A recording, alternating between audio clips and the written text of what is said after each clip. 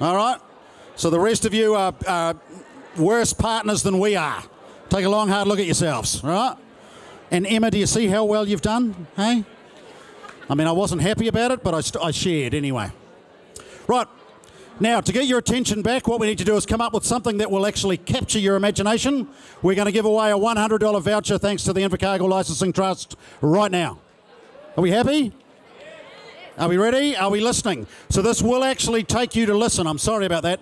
I know you haven't the whole night, but if it's just for this period here, it's worth your while. So what we're going to do now, we've got 40 tables.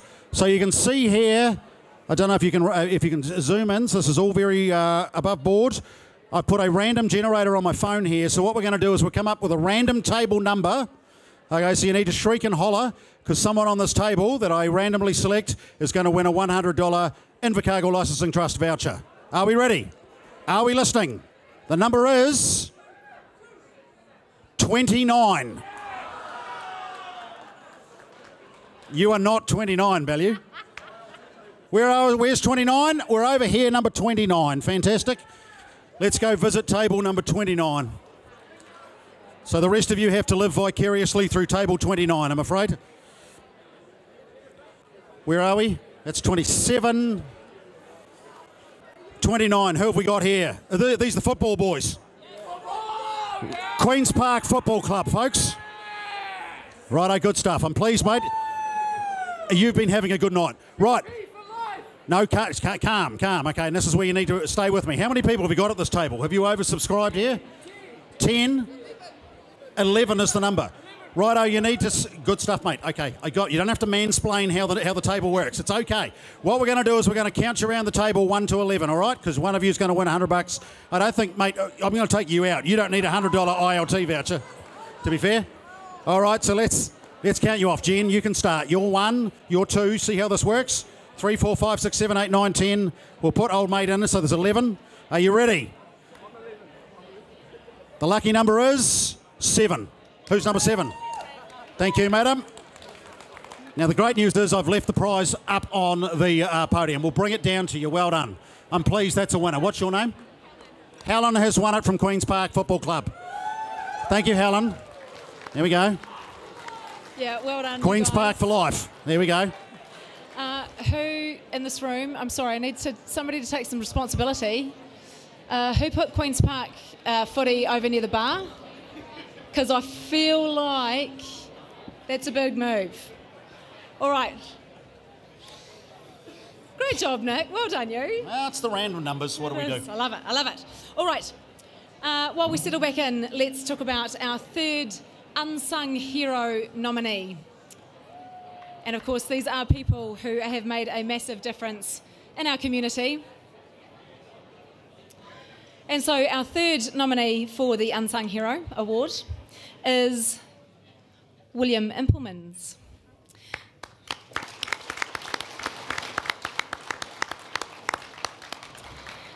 The late William Implemans was only a member of the Southland Mountain Bike Club for a short period, but his impact on the sport will be long-lasting. Will spent hundreds of volunteer hours working on the Bluff Hill Motupohi mountain bike tracks, often by himself and unknown to the club and his partner. He's also actively worked with young riders, coaching and guiding them on mountain bike experiences around Southland and Otago. He spent many weekends shuttling them up to the top of Bluff Hill, and in 2021 William was named the Southland Mountain Bike Club's Volunteer of the Year for his dedicated work. So it's another great story for the public to have voted on over recent weeks, and certainly a tough year again for this category. But how about we give it up for the late William Implemans.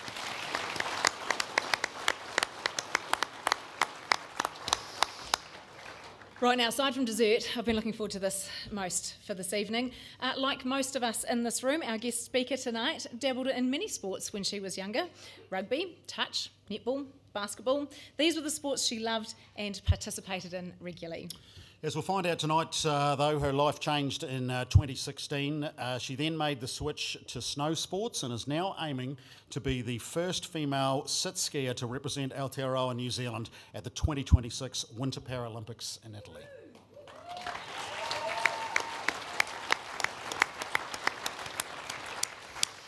It is indeed a story of grit, determination, and of an athlete who is destined to succeed. No pressure.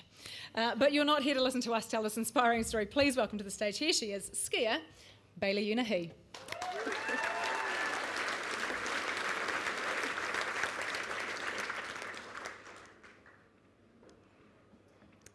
Oh, there we go. Yes, so I'm Bailey, and yeah, I grew up just down the road in Winton, attending St Thomas's and Central Southland College, where I was, sporting was a huge part of my life. My life didn't get very interesting, I guess, until my second year of university. I was studying a Bachelor of Science 2 weeks into the year. It was a Friday, and this is the day that my life changed forever. So I was with my rugby team, the varsity rugby team, and we were doing a flat crawl just around Dunedin. And yeah, all of these decisions was leading up to, I guess, the biggest moment of my life, where I was at the 660 concert and talking away, didn't even realise what was above me, and then I heard this loud noise from above, and then before I even had a chance to realise what it was or even look down or move, the weight of a balcony and about 20 people was crushing me, landed on my shoulder, and yeah, that was when I crushed T3, T5 vertebrae, my T12, L1 vertebrae, and that's where the damage to my spinal cord happened. At the time, I didn't realise. I was just in a lot of pain and wondering, why is no one telling me to put my legs down? I thought they were floating. And then I went to Dunedin Hospital, where they did a CT scan and found all these fractures, and broke quite a few of my ribs as well, because it came down onto my shoulder. And yeah, I guess it was just an unlucky spot for me to be standing in, because I'm not a tall person. I don't really know how, I got the brunt of it all. But yeah, I ended up getting told I was going in a helicopter, which I was very excited about. Not that I could see anything. I was pretty gutted when it was just black. It was the middle of the night. And I was stoked. Anyway, and then went up to Christchurch, and that's when I kind of started my 5-month journey at Burwood Hospital. But here's a wee video of, I guess, the incident.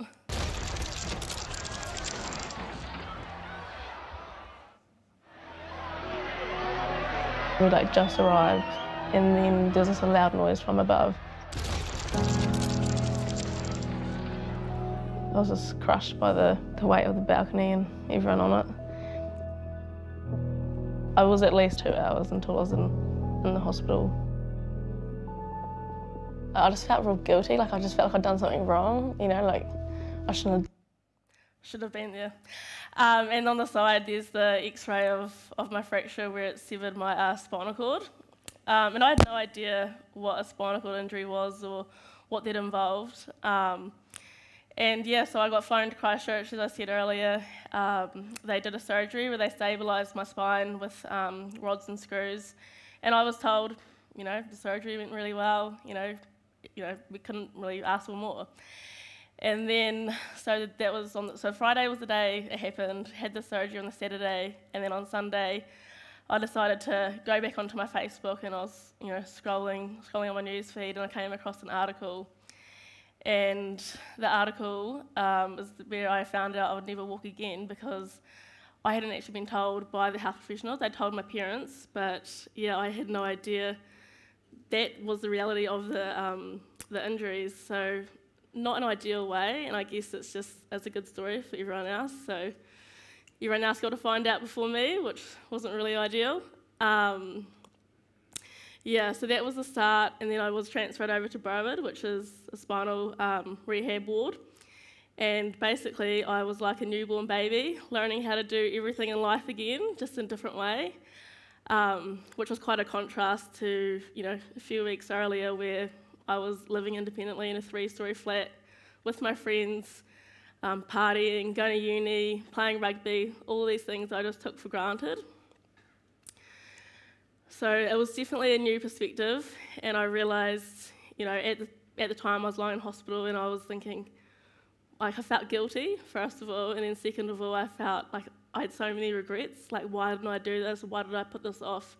Because we so often think that we have forever. You know, we always have tomorrow to do, you know, to go travelling, to go do that hike, or do whatever. Basically, you just take your function for granted. So that was a huge learning curve. And I also had no idea, how do you do life as a wheelchair user? And also, I always thought, you know, using a wheelchair was such a negative thing, because that's the way society kind of frames it. Like, oh, poor you, you're in a wheelchair. And when I was in hospital, I was stuck in a hospital bed for quite some time until I could kind of get everything right, and my blood pressure was all over the place. And when I finally was able to, use a wheelchair, like, it was the most exciting thing, because I had the independence back. I could get from A to B. I didn't have to ask to be pushed around, and yeah, it was so exciting. So it's quite interesting that even, I'm guilty of it as well. Like, I had that thought, like, oh, like, wheelchair must be hard, and there's a lot more to it than what's on the surface. Like, yes, I can't move my legs, that's why I use a wheelchair, but I also can't feel my legs, and everyone's different. But like, a few of the things that what's happened after is because I don't feel, I've leant up against an oven, I had the oven door open, and I just had it resting on my knee. I didn't even realise, carried on for the day, and I looked down and there was this huge, like, burn blister on my knee, and my sister was freaking out. So I just went outside, had the hose on it, it was fine. So, I mean, like, if I could feel, like, I wouldn't have had it, but then, I'm glad I can't feel, because it didn't hurt. And a few other times, like, when I think it still happens now, I get this really, like, swollen ankle. It looks really bad, and I thought I'd done something, like, twisted it when I was transferring. So I went to the hospital, went to Dunedin Hospital, and I was like, I think there's something wrong. They're like, well, does it hurt? I was like, no, but, like, just look at it. She's like, oh, well, if it doesn't hurt, why are you here? I was like, 'cause it looks pretty bad. So, it was a lot of big changes, but, I had a lot of support around me. Like, my family and friends were awesome, and every day I had visitors, and, kept my spirits high, and I just, got on with it. But I learned a lot. I didn't realise you could drive. Up there in the top left corner, there's a photo of me in a wee red driving simulation set up. And so now I drive with hand controls, and there's a video later where I'll kind of show you how that works. But it was pretty crazy of Burwood. They were like, yep, just jump in here, do this, turn the wheel a few times, and then they put me in the car. I was on a lot of drugs. And went for a drive, and then I was like, yep, I can't use my legs to brake. I really wanted to push down. But when I realised you couldn't do that, you just use your hand instead, and was driving ever since. Had a wee rental car up there, and then got my own car, which has given me a lot of independence, getting from A to B, which is pretty awesome. And in the bottom corner is a photo of me getting on the plane.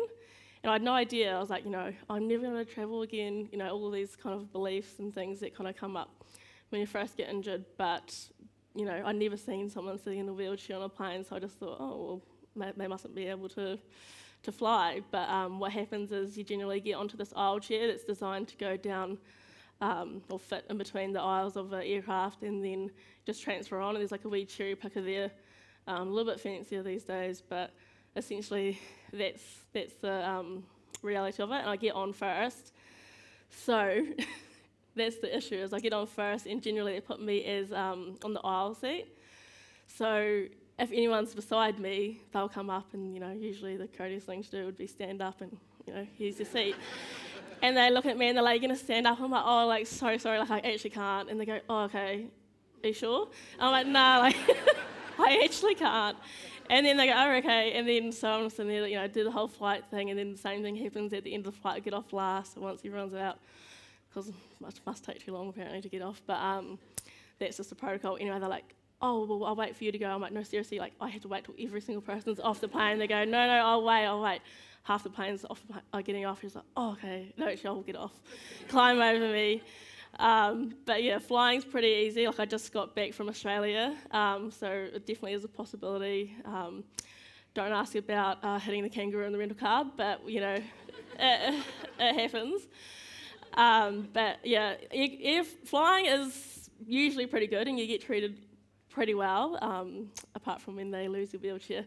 So that's always fun. And then you get up and then you go, where's my wheelchair? And they go, oh, do you have one? I'm like, yes, like hence the aisle seat. So I've had that happen a few times, so it's not ideal. Grocery shopping, that's kind of a random thing. Pretty good. A lot of stares from little kids, which is quite funny, and they're just wide-eyed thinking, how does she have her bike in the grocery shop, Mum?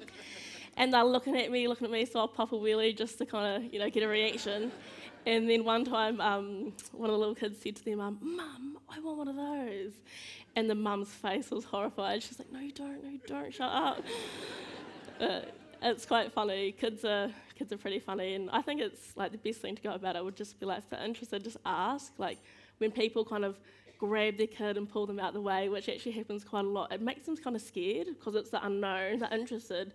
But when they do that, you're kind of instilling a fear into people. A couple other funny things was like going through doors, and it'd be like a big, 2-metre sliding door, and the person would be coming in and stop. Like, you can come through. Like, there's so much room. Like, you can carry on too. And it's like, you haven't done anything. You're not holding the door open. It's automatic. But people just get such a shock. It's quite funny. But yeah, I've pretty much learned how to do life again just from sitting, which is quite good. Always got a chair. Although a few times I've been to the movies and I'm not very organised, so I don't plan ahead and ring up and ask for the wheelchair seat or the spot where you can actually access the seats from a wheelchair. And pretty much all the seats in the cinema were empty, except the back row, which is the only ones I could access. So I was like, oh, excuse me, like, would you mind, I was with like 4 or 5 of my friends, I was like, oh, excuse me, would you mind like going to the row in front, like the exact same spot, just one row in front. Absolutely not. Stopped her feet. No, I'm not moving, I came here early. I was like, I literally cannot get like down these stairs to get to the seat. Or a few other times they go, oh, well, can't you just sit in your wheelchair while you watch the movie? I'm thinking, I paid for a seat. Like, you don't come to a movie and expect to be standing, at the movie, for 2 or 3 hours.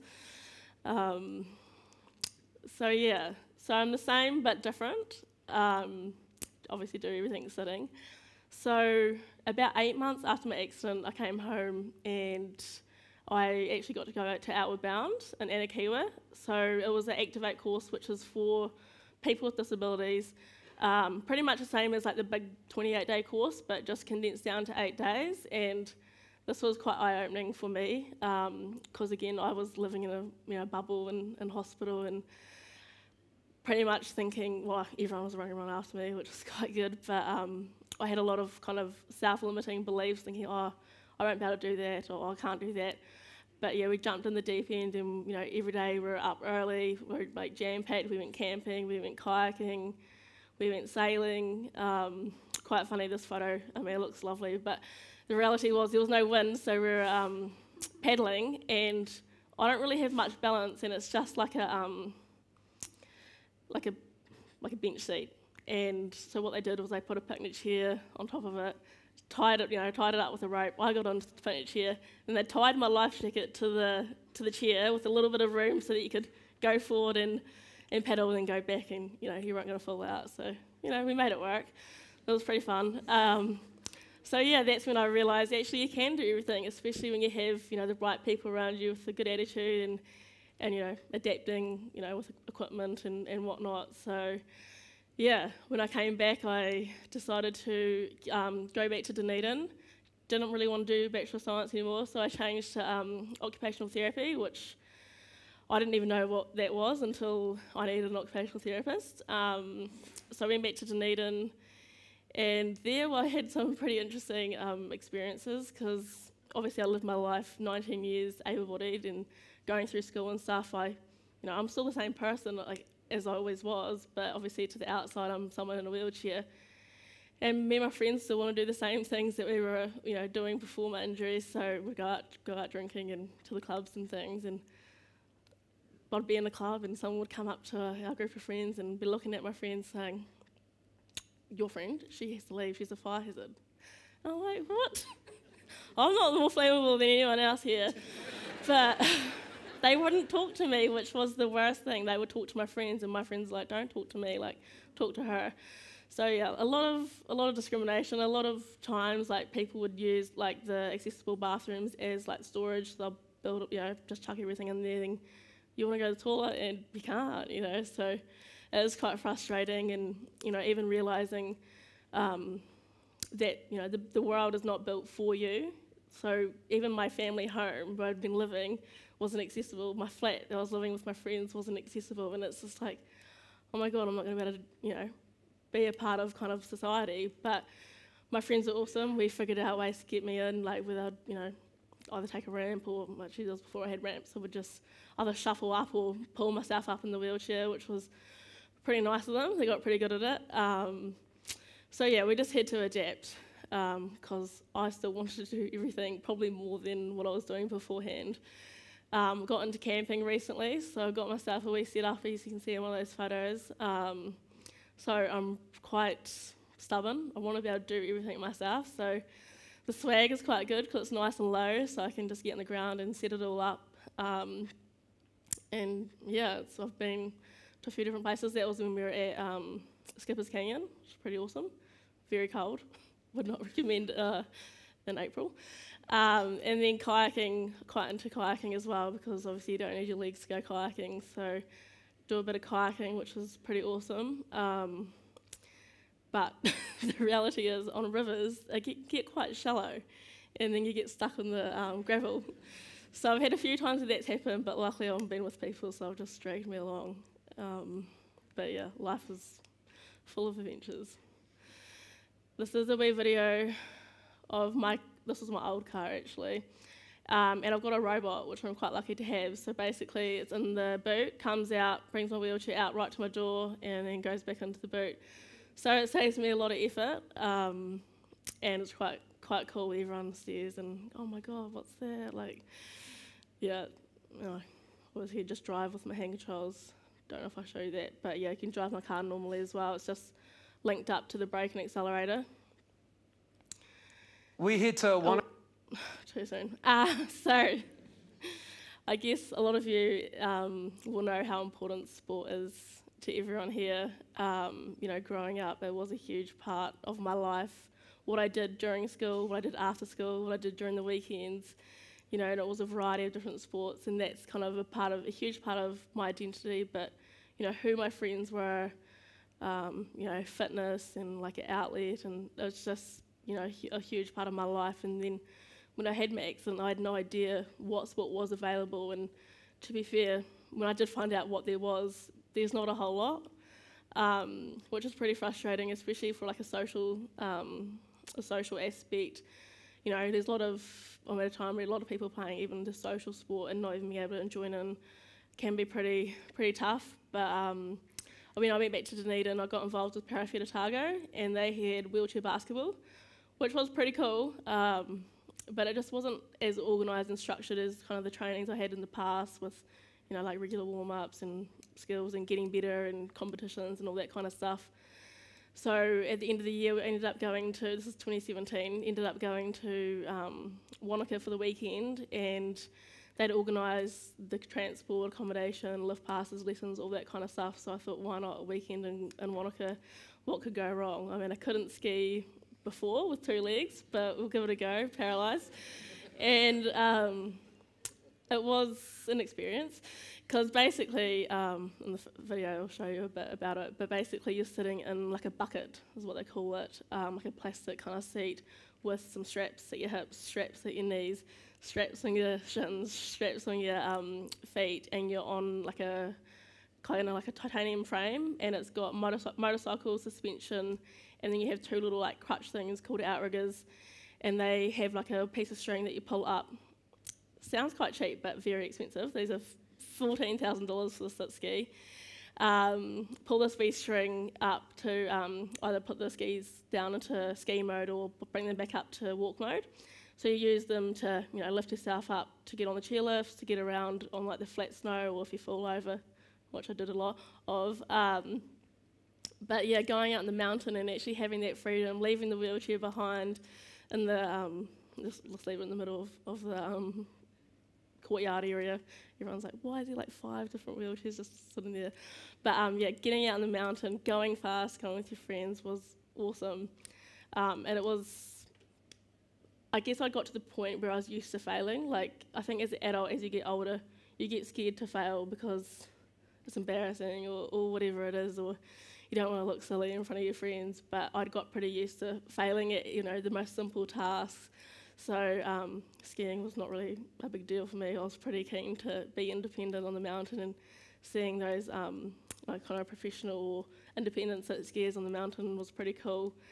So then I got involved in that and kind of got a taste of the adrenaline and all that it had to offer, and the community and the opportunity to go overseas, to get better, to meet friends, and potentially now hopefully represent New Zealand at the next Winter Olympics, Paralympics, sorry. So I'm in the Development High Performance Sport New Zealand and Snow Sports New Zealand pathway.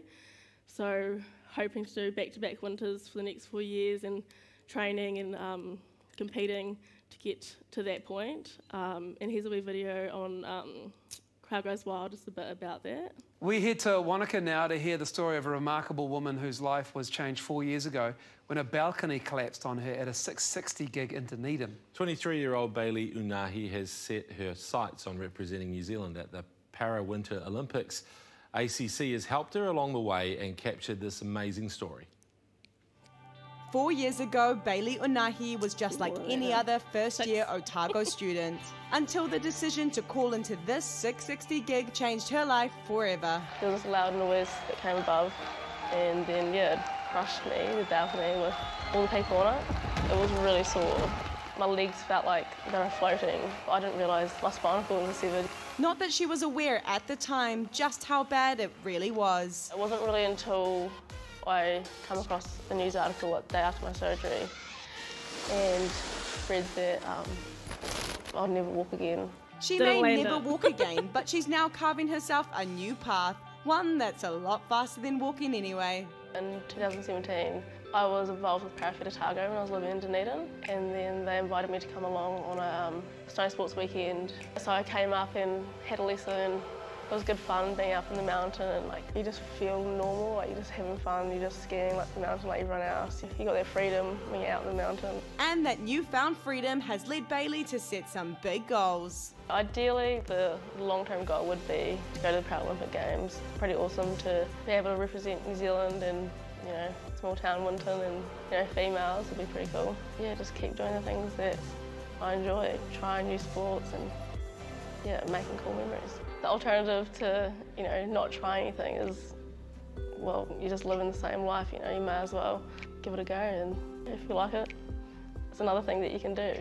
Life's too short, you don't know what's around the corner, and, you know, make the most of it now. Well, that's a serious dose of inspiration. Anna Wilcox, Crowd Goes Wild. What a legend. Good on you, Bailey. We'll follow you in your career. So yeah, that's kind of a visual for my terrible description earlier. So yeah, that is my big passion at the moment. I've also got myself like an adaptive wakeboard. Quite a similar setup to the sit ski, except a little bit lower, and then obviously mounted onto a wakeboard. Haven't managed to get it up yet. I bought it off someone that hadn't used it, and then went down to the lake and jumped in it, and yeah, I just kept tipping over. But we'll figure out a way. Pretty keen to get onto that. It'd be quite cool to transfer into summer and another adrenaline sport as well. So thank you all for having me. I hope you've learned a bit about my life with a spinal cord injury, and hopefully not so scared of people when you see them in a wheelchair in a supermarket or something like that. So if you've got any questions, I'm more than happy to answer. And this is where you can find me on Instagram, probably the most active, although not that active as well. But yeah, thank you.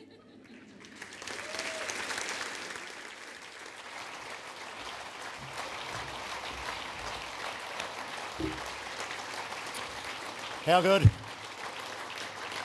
Talk about blowing up preconceptions, eh? Let's give her a big round of applause. Bailey Unahi. Plus, anyone who can use the sentence, "I've got a robot," is pretty kick-ass in my idea. I do have one question though. What about the kangaroo and the rental car? Yes, well, just came out of nowhere. We're in the city centre. Yeah, that was a great start to the holiday. That's what the kangaroo said as well. Yep, we didn't get a winner statement, but that's what the kangaroo said. Oh, so good. I think you're off the hook. Perfect. That was amazing. Now we'll try to get down this ramp. Yeah. Oh, good. Just hang out with us. We got nowhere else to be tonight.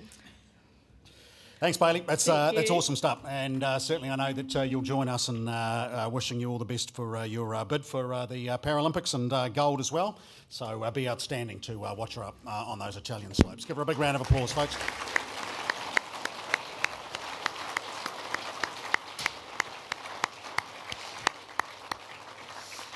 It seems appropriate then that we go from one hero to another. It is time for the fourth and final Southland Times People's Choice Unsung Heroes Award finalist. And let's showcase the Nightcaps golf team.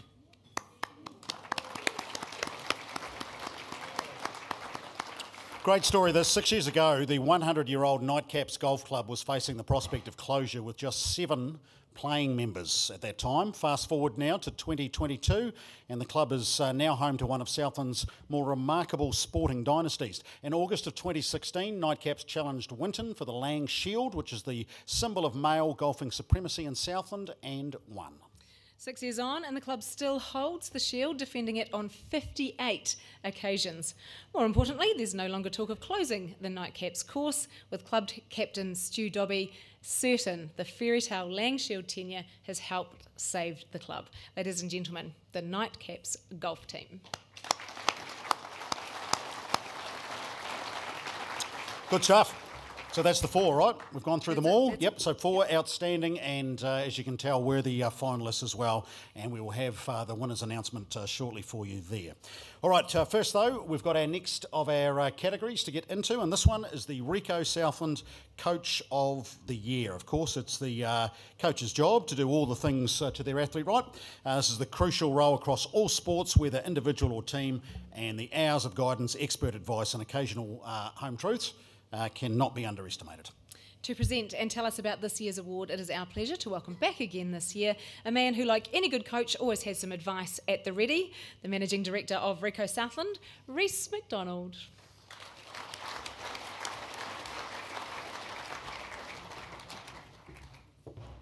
Thank you, Angie and Nick. Look, I think I always get the worst slot of the night. Who wants to follow up after that tonight? That was so inspirational, Bailey. Something that I can share with you though, Bailey, you travelled at night in the helicopter, I travelled during the day and you've seen the sky. So you missed out on nothing really. Hey, look, it is awesome for Rico Southland to be able to sponsor the Coach of the Year. It's the coach that I think so important but has the worst job. Because when the team's not going well, we will blame the coach. So look, all the coaches out there, and the coaches actually are mums and dads. We're all being a coach to somebody at some point during our lives. It's our kids. It's the kids' friends. So look, I'm really privileged that Rico Southland get to do this. So and I also want to just make mention. I had a chat with my wife tonight. Love, I didn't write my speech. She does it every year, but I do want to make special mention that I think it's 11 years for me in sport and Active Southland, correct me if I'm wrong, 11 years being part of it. So how awesome is this that I've been allowed to be part of this event for 11 years. So thank you to Active Southland and the team. And also on a more personal note too, I've worked with Brendan for a long time. It's going to be different, but I'm really pleased that he's chosen to work right next door to me. So be awesome. But without wasting too much more time, let's see these awesome coaches that have been nominated for Rico Southland Coach of the Year. Following the off-season departure of co-captain Gina Crampton, and with 5 players under the age of 21, few experts had the 2021 Southern Steel amongst their favourites to make the playoffs. but Reinga Bloxham was able to mould a team which would go all the way to hosting the elimination final. A local hero, Reinga Bloxham. An ever-present figure courtside at ILT Stadium Southland, Leighton Haddleton is a nationally recognised basketball coach. The Southland Sharks assistant coach has been selected as head coach of the New Zealand Under-17 boys team ahead of their World Cup event in 2024. Helping create hoop dreams for our best young players, Leighton Haddleton. Considered one of the top athletics coaches in the country, the unassuming Chris Knight watched proudly as 4 of his charges claimed a total of 5 medals at the New Zealand Track and Field Champs in Hastings earlier this year. His younger athletes also performed well on their home track at the Colgate Games. Building talented young athletes, Chris Knight. Queen's Park has been a dominant force in Southland football for the past 2 seasons, thanks in no small part to Paddy Murphy. The Southland Football Coach of the Year led his team to an unbeaten Donald Gray campaign in 2021 and was part of the move to step up to the Southern Men's Premier League in 2022. A part of football history, Paddy Murphy.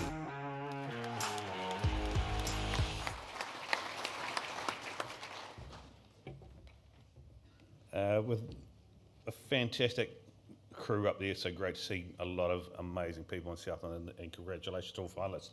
But tonight's winner of the Rico Southland Coach of the Year Award is Chris Knight.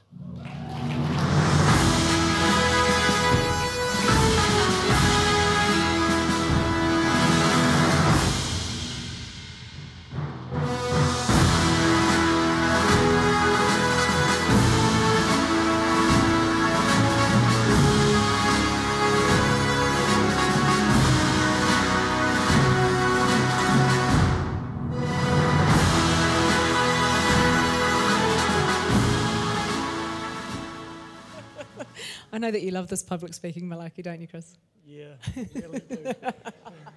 Okay, let's talk this through. 4 athletes, 5 medals. Is Hastings now your favourite place in the world? No, Southland is. That's what I thought. That's what I thought. And Hastings. No, kidding. What were your expectations going into that meet? That's a fantastic result. Well, given that our season was so disrupted with COVID, it's really hard to motivate athletes when they've got nothing to look forward to because everything's taken away from them. So we went in reasonably confident, and my job as a coach is to keep them relaxed and let them do their thing, and just give them the confidence to go out there and do it. And that's what I do. Well, you clearly do it well too. It is hard. You do need to, training, being the athlete that I am, training does rely on that end date and, you're tapering, you're doing all sorts of things, you're peaking at the right time. So what did you do over that time?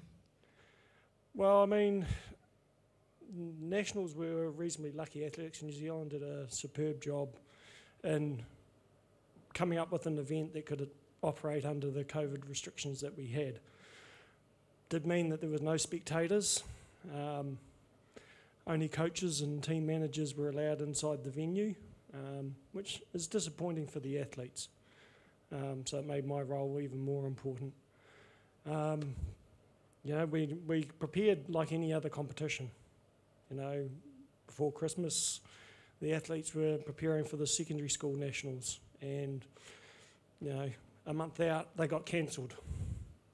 So you just have to regroup and just prepare like you normally would, as if everything's happening, because it could be the last day before the event that it actually gets cancelled.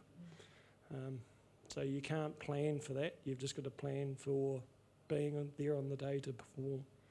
And that's when the psychology comes in, right? Yep. And being the shoulder to cry on sometimes. Speaking of events, and yes, that one went really well. Let's touch on the Colgate Games, though, because that was huge and hugely successful. That was a fantastic event. My guys actually surprised me with how well they did. We had nearly 900 kids from around the country come down for that event. from as far up as Northland and, of course, Invercargill. Lots of Invercargill kids, which is really good. Fantastic weather. Probably had the 3 best days in the Southland summer.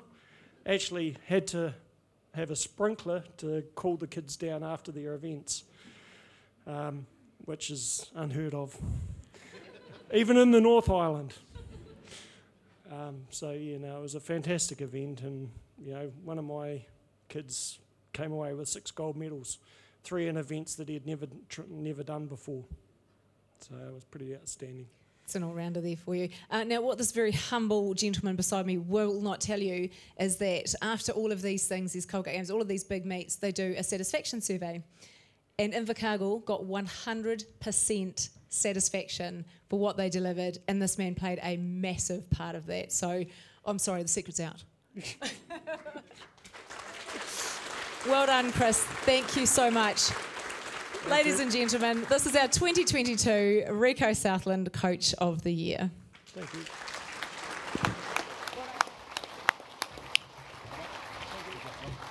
Good stuff, Chris. And thanks as always, Reece. Well done. All right, we'll keep things trucking along because we'll move straight into our next category that we have for you now. And this next award celebrates the camaraderie, the accountability and the joy of achieving cool things with your mates. We're talking about the Kia Team of the Year Award.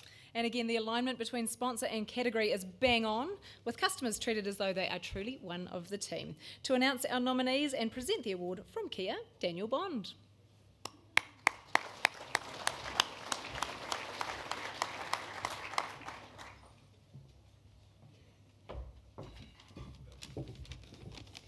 Good evening.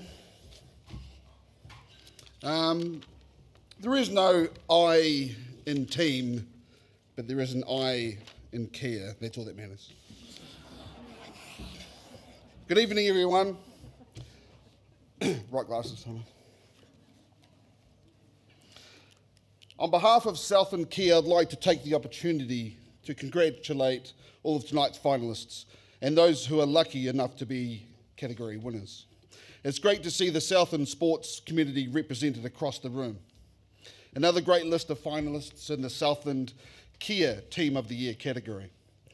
And also, like many businesses, we've faced our challenges, would you agree, over the last 12 months. But it's also been heartening to see the way the community has come together and support each other, and we are committed to continuing our support of Southland sports community. And the finalists for the Southland Kia Team of the Year are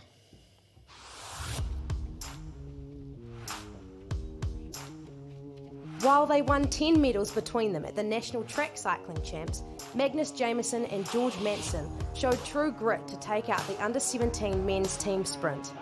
They broke the national record in qualifying, only to be overtaken by Waikato before setting a new national and championship record in the final.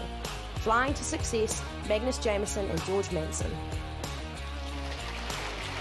After winning the Donald Gray title the previous year, Queen's Park went back-to-back for the first time in the club's 64-year history with an unbeaten local season in 2021, adding the Larry O'Rourke Challenge Cup and Charity Cup to the trophy cabinet in the process. A history-making season for the Queen's Park senior men's football team. Competing at the National Gymnastics Champs in July, the dedication of the Invercargill Gymnastics Club's senior women's artistic team was rewarded with 3 silver and 3 bronze medals. The team has been a dominant force at provincial competitions across the South Island and still have a lot of potential for the future. Always nailing the landing, the Invercargill Women's Artistic Gymnastics Team. Many pundits believed the Southern Steel would be an also-ran in 2021. After losing co-captain Gina Crampton in the off-season, and with 5 players under the age of 21, the Steel surprised the doubters by finishing the season on the same competition points as eventual champions the Mystics, falling just short in the elimination final. Thrilling stuff from the Southern Steel.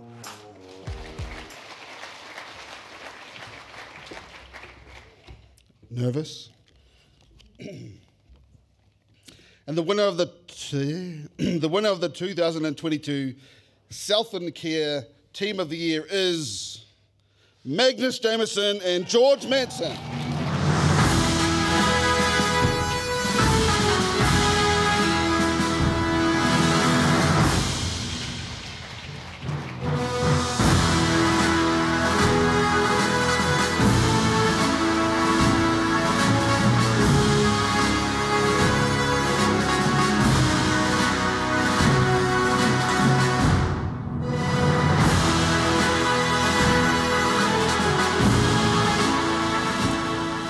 So 2 certificates, you know, one trophy and 2 acceptance speeches.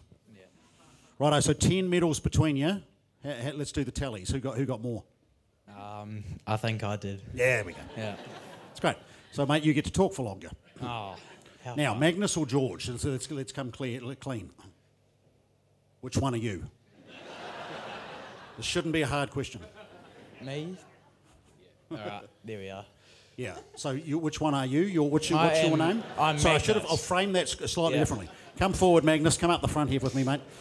So, well done, mate. So, talk us through that effort up there. Eh? That was something else. Yeah, it was great. It was mainly just having fun for me and George, really, and doing what we love to do, and just having a lot of fun riding our bikes. So, what did you win all your medals on?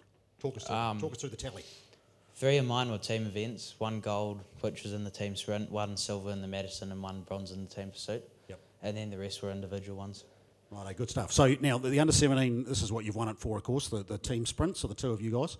So talk us through that event. Firstly, qualifying, and obviously you go out there and set a national record. I mean, you must have felt pretty good about that before you got tipped up.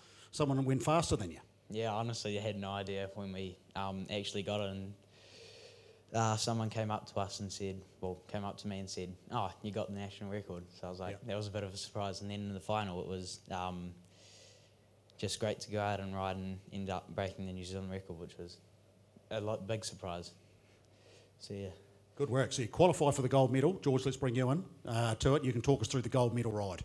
Tell us about that, because you you qualified second? Yep. So what did you think going into it? Change anything, or you just go hell for leather, out of the blocks? Go for gold, basically. Yeah, go for gold, mate. So, and did it go all right? How did you talk us through the ride? Because you literally lower the national record in the final.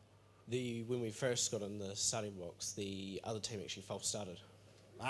So that kind of threw us a little bit, I suppose. So we just sort of reset and get back to it, but other than that, it was good. And you blitzed them? Was it close? Talk us through how did it finish? Yeah, it was fairly close, but then we won, so... Yeah. Mate too. There you go. Quote of the night. No, we won. Righto, so what happens next? Do you go up to under-19s, or you're still in under-17s, or what's the plan? We go to under-19s in December for the Southland Champs. Yes, sweet. Okay, nice. And then the schedule going forward, you'll try and keep this thing going, will you? Yep, Nationals next year. Yep. So at 19s, do you have to find another mate? You have to ride as a 3? Yes. Okay, so someone's going to have to ride longer. Yeah. Like a whole extra layer. Yeah. Well done, boys. You've done a good job. Haven't they done well? Hey? Thank you, Daniel. Kia Southland Team of the Year. Absolutely. Huge congratulations, you guys. That's amazing. I was worried that name question was just a bit complicated. I'm sorry about that. Don't start so hard. I maybe next wasn't time. as clear as I could have been with that question. I'm sorry. That's on me. Be more direct, Nick. Be more direct. Okay, all right, let's get this back on track. It is time for our final Active Southland Services to Sport Award now. Another long-standing servant of their sport is about to be recognised. Dun, dun, dun. And to present this 4th award from the Active Southland Board, please welcome with me Nigel Finnerty.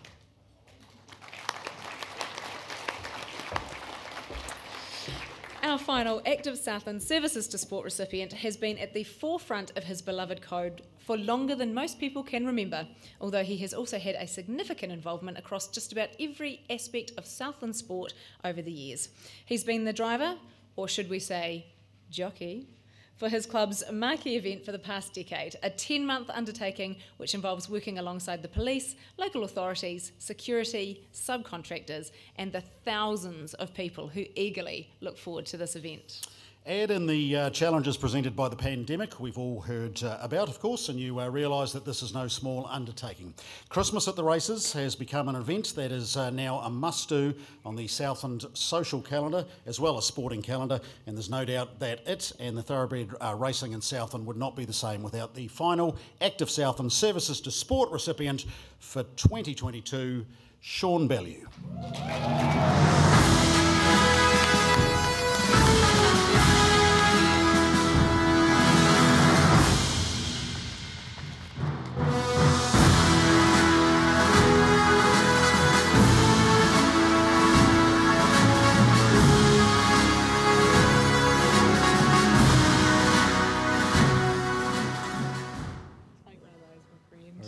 G'day, Shawnee. G'day, Ange. How you doing? Well, I just thought I was a pig in a trough tonight. But, I saw a fair few of my crew here, so I thought something's up. Did you suspect, did you? Well, I did sort of have an inkling. Hey, now in that little brief that I just read, it said for longer than anyone can remember. How long has it been? Well, when I started life, there was one jockey lived in my body. Now there's two, so... As you can see, it's quite some time. This is just what you do. You live and breathe this. It's in the blood, isn't it? So it's a family thing you've taken on. Where did it all start? Well, it's a drug of choice, actually. I lived in a dead-end street, and I went down to the end of the street. There was 3 or 4 horses tied up to a fence, and there was no riders, and they were all in the bushes with my older brothers. So I started riding their horses, and that got me to the racing game. I don't want to know what they were doing in the bushes. Nobody does. I only rode the horses. Nobody does. All right, so you have been in it for a short amount of time, shall we say. Biggest changes that you've seen over your career? Oh, I mean, it's just the world's changing, it's evolving, and for what we've done this year, we were the only organisation that held an event over 1,000 people inside a pandemic year. We ran at the gaps, though. We felt that the December date was a really good one, and we knew that politically the country had to be on the right foot at that time because everybody wanted to celebrate Christmas, and so we never backed off and we never doubted ourselves, and we took the T off can't and we got can, and it's just that can-do attitude, and we knocked the bastard out of the park. Yeah, you did. Who went to it last year, by the way? Yeah, a few years. It was 4,000 of you miserable pricks, didn't you go? I can tell you it's the 10th of December this year. So you better be there by the sounds of things. All right, now there's always something up this guy's sleeve. We know this. He is an innovator. He's a forward thinker. Any clues as to how it's going to look this year? Oh, look, it's going better. We've sort of undervalued the product that we've supplied to the community, and we've got a first-rate facility now at Ascot Park. You know, Warren, the caretaker's here. He's not a caretaker, he's a course manager, and the committee, they do a wonderful job. And it's just about bringing better to the market, and we've got to understand what the market wants and what the market needs. And so we're opening up things a lot more this year. We're going to have an open menu. We're with dining and product. And it's a social event of the year. I mean, the reality is that we've got an economic obligation to the city because this is a revenue gathering and creating event that we run, and so really proud to be part of it. Thank everybody to be part of it, and my organisation, my people, my wife. You know, without them, we can't do what we do. Somebody's connected in. Shawnee, it's always a pleasure. Well done, you. Congratulations. Have a great night. You can relax now and celebrate. Thank you, Ange. Bye. Ladies and gentlemen, that's our 4th Active Southland Services to Sport Award recipient, Mr. Sean Bellew. Good stuff. Well done, mate. Certainly a lifetime commitment, no question about that. He was a $1.02 favourite with the bookies, and he's come charging home to pick up a Active Southland Services to Sport Award. Fantastic stuff. All right, we'll move on. Dessert is pending, but we do have the Southland Times People's Choice Award to dish out with the unsung heroes that we have been showcasing. Of course, they're up for public vote over recent weeks, and certainly the public have had a lot to think about. Andrea Begg of Central Southland College, Sean Fitzgibbon for cricket, mountain biking's William Implemans, and the Nightcaps golf team. How about you give them all another round of applause, folks? They certainly all exemplify what lies in the heart of not just our sporting bodies, but also at the centre of our communities as well. I could not agree more, Nick, and it's the reason that we're successful on so many levels. To present this award tonight, it is a great pleasure to welcome from the Southland Times staff, Catherine Matthews.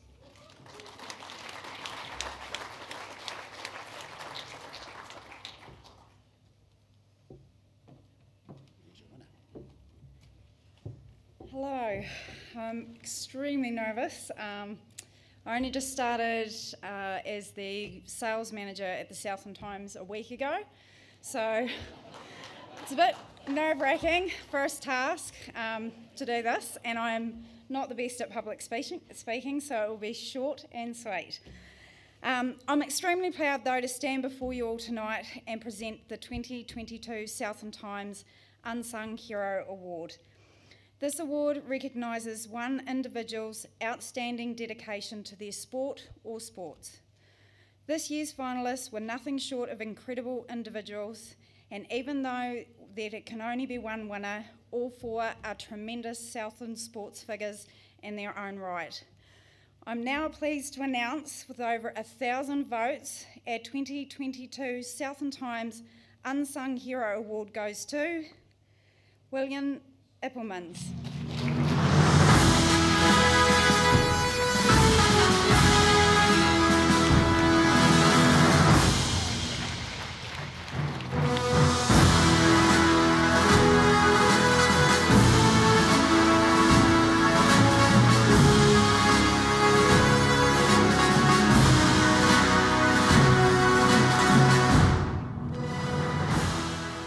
So, of course, we've got the late William's widow Amy with us here. How special was this for Will? Yeah, thank you. Thank you for the nomination, for the votes. Yeah, means a lot. Thank you. Tell us a little bit about, he said he did it without your knowledge, half of the work he did up there too, but tell us a little bit about that and I guess just the man-hours that he put into that place and what it meant to him. Yeah, Will was very committed to keeping the bike tracks going. When I couldn't find him at all during lockdown, I knew that if I went for a walk and listened for the whippersnipper, I'd find Will, and he would be there from morning to night every day. And I knew if I got home from work and Will or the dog wasn't at home, he'd also be at the bike track. Yeah, he was just really passionate about it, and I'd just like to thank everyone for acknowledging his effort, so thank you. Good stuff. Amy, well done. Congratulations. How about you put your hands together for Amy and the late William Implemans. A truly deserving winner and a great choice by the readers of Stuff in the Southland Times. Well done, everyone. Probably due for a short break. Let's have some dessert, maybe? Yes, let's do that. We, of course, have got two awards still to come, the Vodafone Junior Sportsperson and ILT Senior Sportsperson of the Year Award. So enjoy dessert, and then we'll be back on the other side of that to finish off the evening.